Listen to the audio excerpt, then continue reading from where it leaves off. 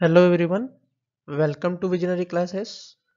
Today's we will discussing on the carbonate system. So आज का जो टॉपिक होने वाला है वो कार्बोनेट सिस्टम होने वाला है और ये यूनिट 3 का टॉपिक है.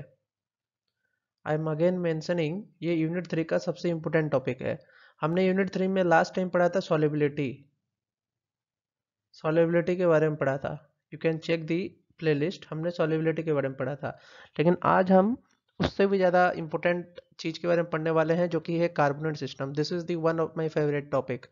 So let us begin. Before we will beginning this lesson, I would request you to subscribe our channel and do share these videos more and more to help the students for UGC NET JRF preparation. Okay, so let us. So discussing about the carbonate system. So carbonate system is basically a buffering system. So ये buffering system होता क्या है? एक buffering system जो होता है वो कि बैलेंस बनाता है. ठीक है, बैलेंस बनाता है या इक्विलिब्रियम मेंटेन करता है. इसका काम यही होता है, बैलेंस बनाएगा नहीं तो इक्विलिब्रियम मेंटेन करेगा. Helps to maintain the pH of C with in a narrow range. Suppose करो कि बहुत लो पीएच है. लो पीएच मतलब 4 से नीचे है, बहुत एसिडिक है, तो क्या उसमें ऑर्गेनिज्म रह सकते हैं? नहीं रह सकते ना. ऑर्गेनिज्म सरवाइव कैसे करेंगे अगर आपका पीएच बहुत ज्यादा लो होगा? ठीक है, तो कार्बोनेट सिस्टम एक ऐसा साइकिल है जो कि हमारे वाटर केमिस्ट्री को डिफाइन करता है और वाटर सी वाटर को क्या करता है, सी वाटर के पीएच को कंट्रोल और रेगुलेट करता है. तो ये उसका काम है, किसका? कार्बोनेट सिस्टम का. Helps to maintain the pH of the C water with in a narrow range. ज्यादा फ्लक्चुएशन होगा तो दिक्कत होगा, क्योंकि ऑर्गेनिजम्स को प्रॉब्लम होगा सरवाइव करने में. नेक्स्ट थिंग अगर we will discussing here is the CO2 gas. CO2 gas जो होता है वो कंबाइन करता है किसके साथ? वाटर के साथ, रादर रैपिडली. ठीक है, वाटर के साथ बहुत जल्दी क्या करता है? इंटरैक्ट करता है. कितने सेकंड्स में? मिली सेकंड में. 10⁻³ सेकंड. समझ रहे हो? 10⁻³ सेकंड्स. ठीक है, इतने कम सेकंड में अगर कोई हमारा क्या कंबाइन हो रहा है वाटर के साथ, तो to form the carbonic acid. समझ रहे हो? कार्बोनिक एसिड बनाने में उसको बहुत कम सेकंड लगा है. 10⁻³ सेकंड मतलब कितना ज्यादा?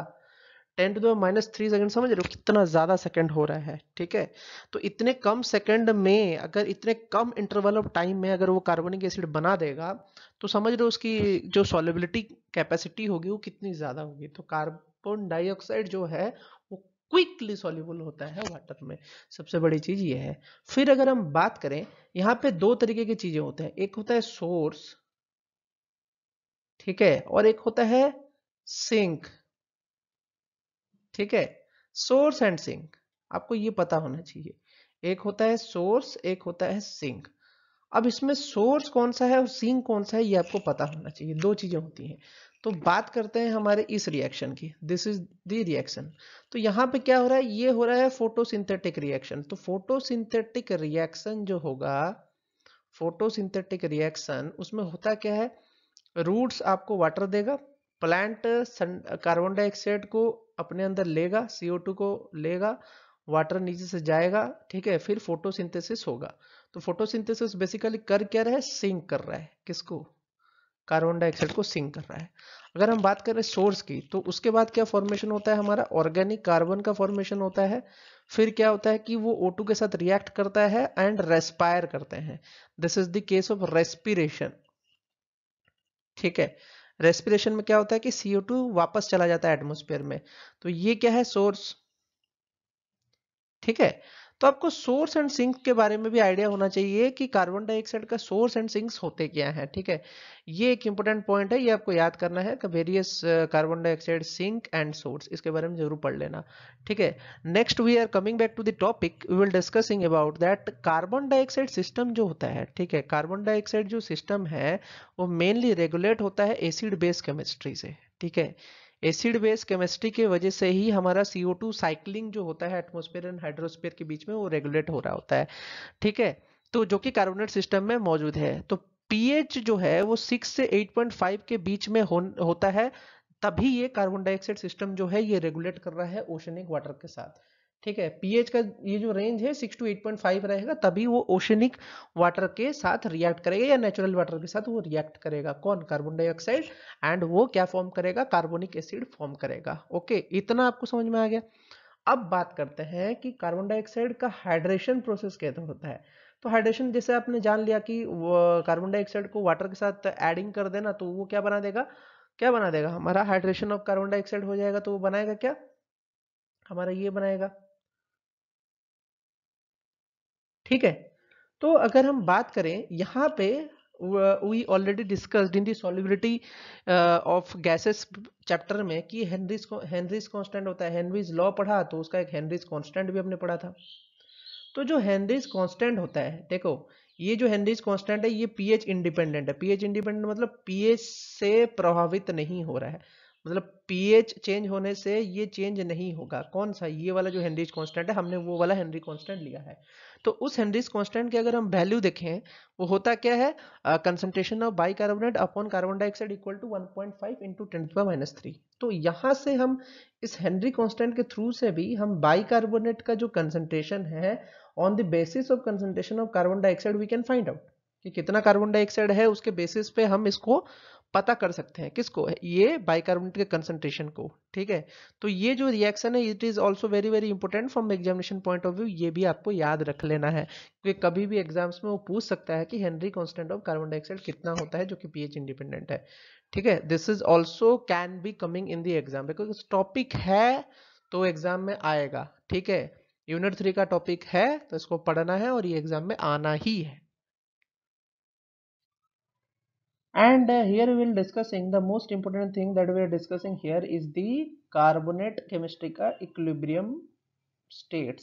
ठीक है, तो equilibrium, ठीक है, इक्विलिब्रियम पढ़ रहे हैं क्या? सिस्टमेटिक इक्विलिब्रियम स्टेट्स के बारे में पढ़ने जा रहे हैं। तो different kind of equilibrium states को हम यहाँ पर डिस्कस करने वाले हैं। तो सबसे पहले हम डिस्कस करेंगे बाइकार्बोनेट का। ठीक है, तो आपको पता है कि कार्बन डाइऑक्साइड वाटर के साथ रिएक्ट किया, ठीक है, तो उसने क्या बनाया? ये बाइकार्बोनेट आयन बनाया। ये तो आपको सिंपल सा पता है। इसका जो पीएच रेंज है, इसका पीएच रेंज आपको 2 से 4.5 तक दिखेगा। ठीक है, 2 से 4.5 तक इसका रेंज जो है वो दिखेगा। अब इसके बाद क्या होता है कि जैसे ये जो वैल्यू है, ठीक है, इसकी जो इक्विलिब्रियम कांस्टेंट है के, ये 10⁻⁻6.35 पे पहुंच जाती है। पहले क्या था? 1.5 इंटू 10⁻³ था। यहाँ पे 10⁻⁻6.3 जब 25 डिग्री सेल्सियस के पास ये पहुंच जाती है। ठीक है, 25 डिग्री सेल्सियस कंडीशन में जब ये इतना 10⁻⁻6.35 कांस्टेंट तक पहुंच जाती है के की वैल्यू, देखो इक्विलिब्रियम कांस्टेंट है, वो जब पहुंच जाता है वहां पे क्या होता है?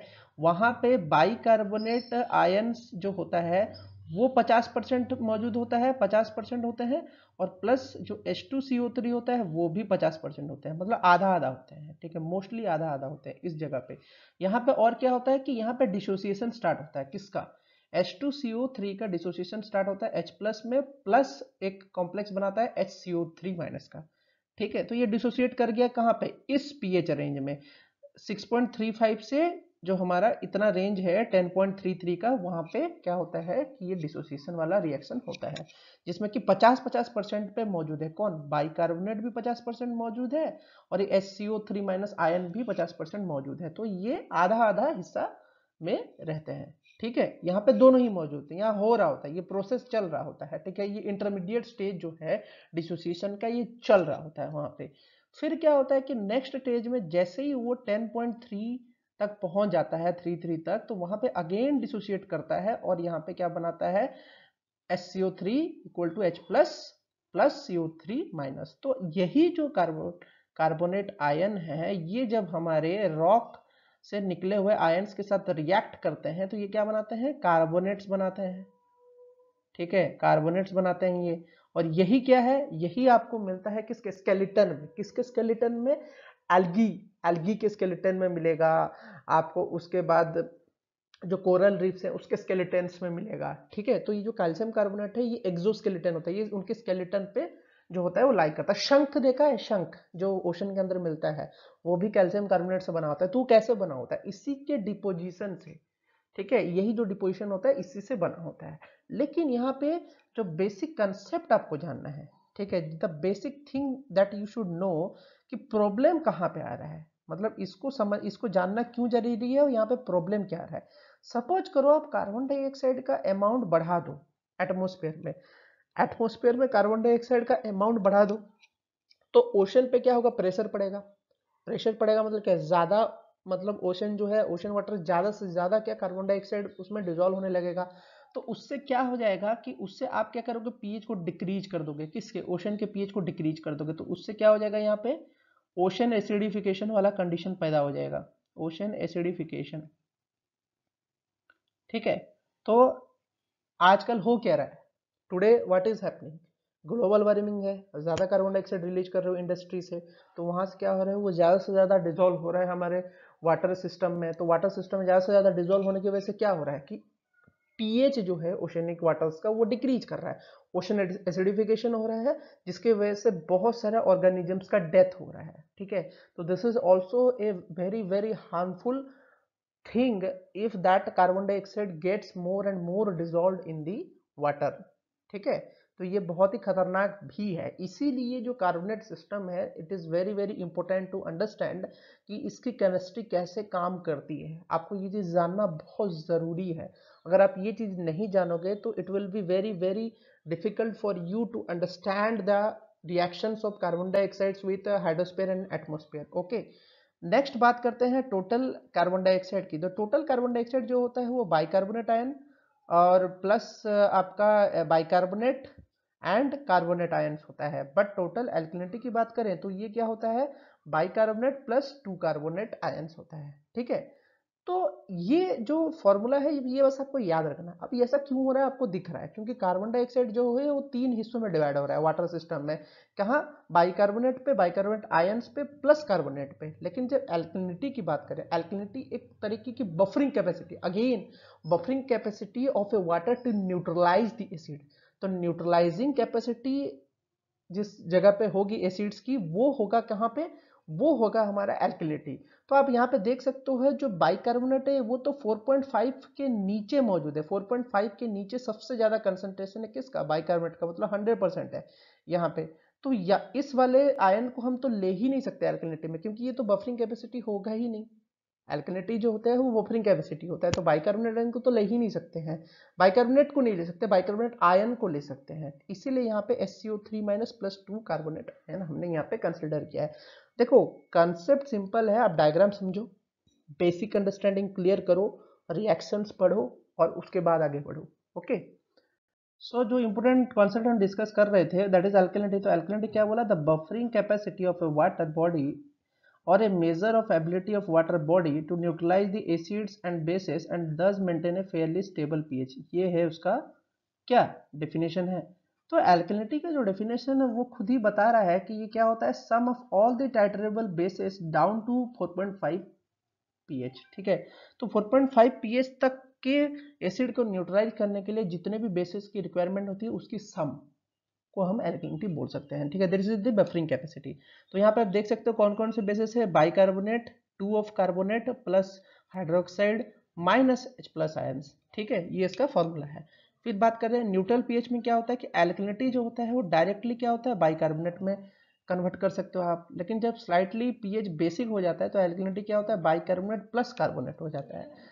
तो ये ऐसा क्यों है, आपको ये चीज पता होना चाहिए कि जो ग्लेशियर वाटर है, ग्लेशियर वाटर, तो ग्लेशियर वाटर क्या होता है, बहुत ही प्रिस्टाइन इन्वायरमेंट में होता है। वहां से जब मेल्ट होकर पानी निकलता है तो उसमें सिर्फ आपका वेदर प्रोडक्ट हो सकता है जो कि आपका बाइकार्बोनेट है। लेकिन अगर आप बात करो स्लाइटली बेसिक पीएच में क्या हो जाता है कि कार्बोनेट आयंस भी इंट्रोड्यूस्ड हो जाते हैं। तो ये कहाँ से, रिवर वाटर में, रिवर वाटर का एग्जाम्पल है। ठीक है, रिवर वाटर अगर आप लाते हो तो उसमें आपको बाइकार्बोनेट एंड कार्बोनेट दोनों ही निकालना होगा टाइट्रेशन करके। लेकिन अगर ग्लेशियर वाटर है तो आप एल्कलिनिटी डायरेक्टली बाइकार्बोनेट को टाइट्रेट करके निकाल सकते हो। ठीक है, यूनिट्स की बात करें तो ये milligram as a calcium carbonate लिखा जाता है। तो यहाँ पे क्या होता है, किसी भी एक स्पीसीज का मिलीग्राम लिख लो जो भी यहाँ पे मौजूद है ऊपर सम ऑफ बेसिस में, into equivalent weight of carbon dioxide upon equivalent weight of species कर दो तो हमारा काम हो जाएगा। इक्विवेलेंट वेट क्या होता है, मॉलिक्यूलर वेट अपॉन वैलेंसी। ठीक है, इतना कंसेप्ट क्लियर है। ठीक है, तो यहाँ पे रखते हैं आज का lecture. Have a nice day.